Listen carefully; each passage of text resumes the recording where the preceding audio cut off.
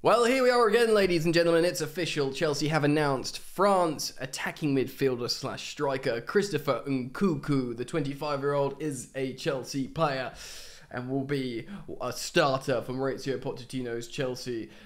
Within the Chelsea evolution, I'm going to remind you why he is a good player, show you some very positive comparative stats, talk about generally his style of play and how he will be utilised, as well as reading Chelsea's statement. So they call this like a little Nkunku special to give you some ideas of what to expect. Thank you for joining me. Thank you for liking the video. If you want to support the content, you are welcome to subscribe. And should you choose to subscribe, you should hit that sweet, sweet bell, baby. Alright then. Not a moment to waste. Chelsea have announced Nkunku on all their social media platforms with a little video of, you know, just images of him and commentary. Of course, he's got that iconic balloon celebration where he puts his arms out and blows a balloon up. That red balloon celebration, one would assume, will turn into a blue balloon celebration. When asked why he does that, he explained his son, I think it's his son or his kid, likes balloons, so he does it for them, which is quite sweet. The simple things in life, eh? So Nkunku joins Chelsea. Chelsea say, Chelsea are delighted to announce Christopher Nkunku will join the club from RB Leipzig. The 25-year-old has been capped 10 times by France.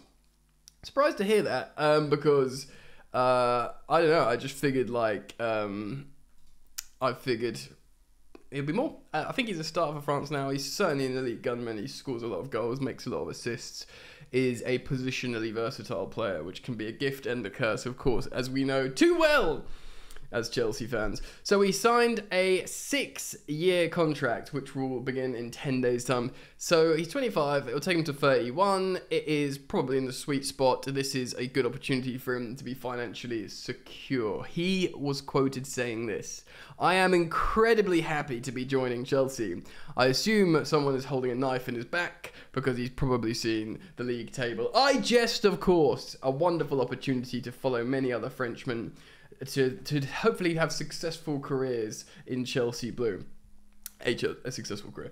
"A big effort was made to bring me to the club, and I'm looking forward to meeting my new coach and teammates and showing the Chelsea supporters what I can do on the pitch. I have played in Ligue 1 and the Bundesliga. I want to now play in the Premier League, one of the strongest leagues in the world." Pause, Chris, if I may. It is, in fact, the strongest league in the world. Having played in Ligue 1 and the Bundesliga, I've just read that. I'm excited for this challenge and will be proud to wear the Chelsea shirt. Like it, love it, mate. Lawrence Stewart and Paul Winstanley, Chelsea's co-sporting directors, said this: "Christopher has proved himself one of the standout attacking players in European football over the past 2 seasons and will add quality, creativity and versatility to our squad." Yes, we will look at that in just a moment. And he has been one of the form players, by the way. You know, despite being injured for 2 months, he won shared Golden Boot, or the top scorer award in the Bundesliga. He won the Pokal. He plays for France. He's 25. He's good, and we will see that. Quote goes on: "He has demonstrated his ability at the highest level with RB Leipzig and France, and we look forward to him joining up with his new teammates in the new season."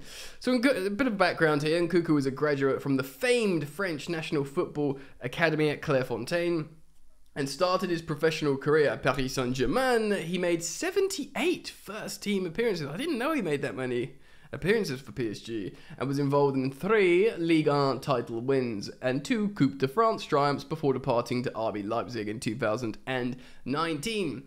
It is in Germany that Nkunku built his reputation as one of the finest forwards in European football. True, it's true. He scored 35 goals in all competitions during the 21-22 campaign. That is mental, by the way, for a guy who's not a striker to score 35 goals in all competitions.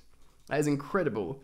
Yeah, and he was named Bundesliga Player of the Season and German PFA Player of the Season, and the DFB Pokal was also won. Incroyable. The versatile attacker struck an extra 32 goals this season to help Leipzig secure 3rd place finish and retain the Pokal, which is of course the German Cup.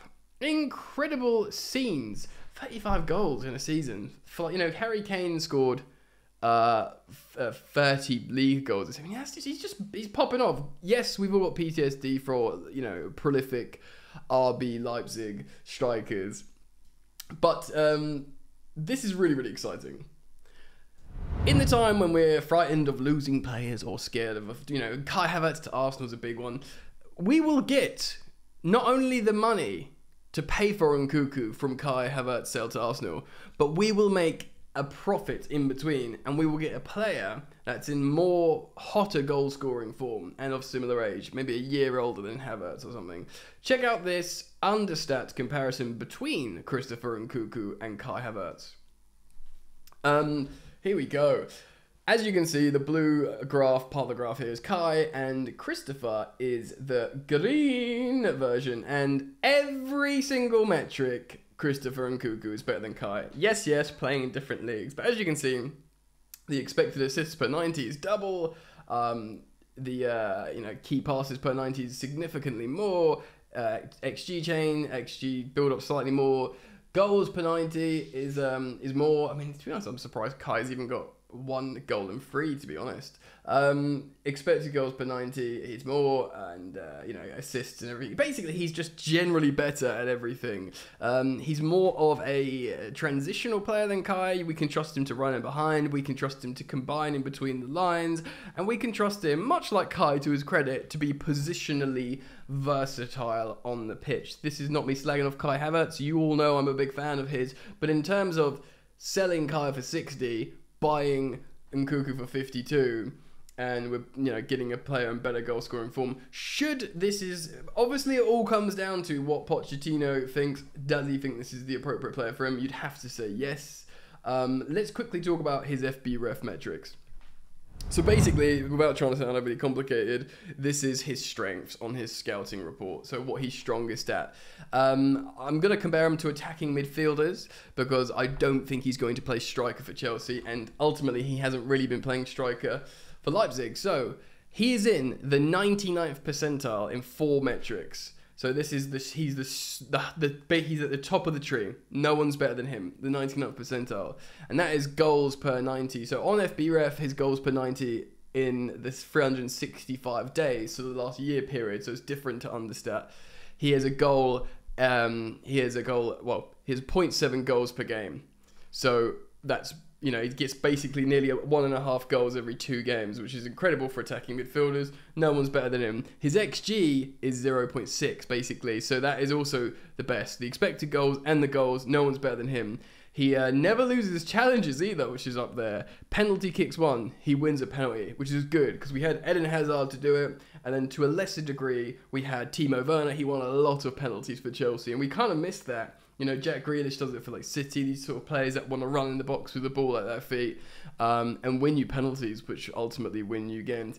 Interestingly as well, I think he is on penalties, but despite that, his non-penalty XG, which is the goals he scores that aren't penalties, he's still in the 98th percentile as well as the non-penalty goals, 98th percentile. It goes on, he's really, really good. His pass completion's good. His goal-creating actions. He's just got high assist numbers, high goal numbers, high creative numbers, high penalty winning numbers, and even things like, friggin' passes blocked. He's in the 94th percentile for attacking midfielders. So he works hard. He's in the 93rd percentile for through balls. These are high numbers. On, FBref, they're like big green full bars. He's the best of the best. In terms of offensive metrics, Chelsea need goals, Chelsea need assists, Chelsea need creativity. This is being delivered in the shape of Christopher Nkunku, who is a Chelsea player. Now, I think he's also the perfect profile to be coached by Mauricio Pochettino. I do think Kai is highly a good profile as well, but maybe considering Poch likes transitional, slightly left-hand-sided players, it kind of suits Nkunku more. I'm really, really excited. The fact how we're probably likely to accept this bid from Arsenal for 60 million. We might even ask for a couple more. We could have Nkunku plus 10 million instead of Kai Havertz. This is something to be excited for. Again, I love Havertz, but we've misused him. It hasn't worked out the way we wanted to.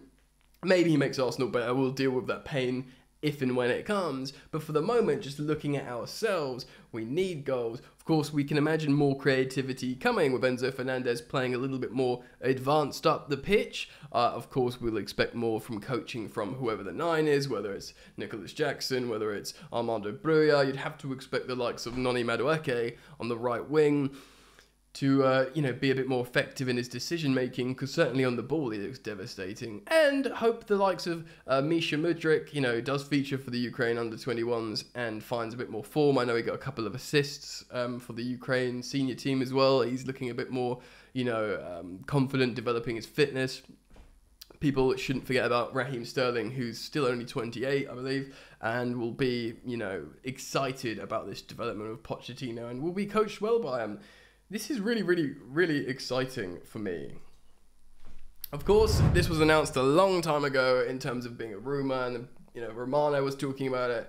But for Chelsea to talk about it and reiterate the exciting things about him to have quotes, I'm buzzing to see this kid in pre-season, and it makes me feel better about selling Kovacic and Havertz, and maybe Mason Mount. We'll see what happens. But man, I'm feeling really, really good. And I wanted to do a video reacting to it, so let me know what you think. I can't wait to read your comments. The metrics are really, really impressive, so hopefully you found that interesting. The comparison and the FB ref stuff that I said, look, you can look for yourself. You just type in Nkunku stats. They're exemplary. They're immense. Can he keep it up at Chelsea?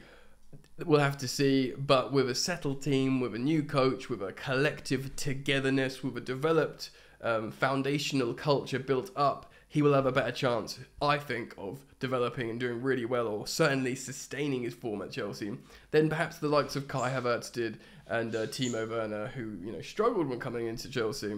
I did do another video this morning, so feel free to go watch that. I'm popping off loads of content at the moment, so feel free to subscribe and hit the bell notifications icon. I'm out, guys. Take care of yourselves. Bye.